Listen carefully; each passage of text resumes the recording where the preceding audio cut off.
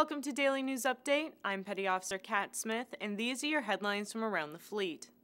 Senior naval leaders from the U.S., United Kingdom, France, and Bahrain met in Bahrain April 1st to review future coalition building operations and exercises. They also discussed efforts to build a lawful maritime order and provide a safe environment for seagoing commerce. Deputy Defense Secretary Gordon England honored wounded veterans and their caretakers during a ceremony at Bethesda April 2nd. England, along with other civilian and military officials, celebrated multi-million-dollar renovations to Mercy Hall. This outpatient housing facility currently cares for 47 veterans. For the Naval Media Center, I'm Petty Officer Kat Smith.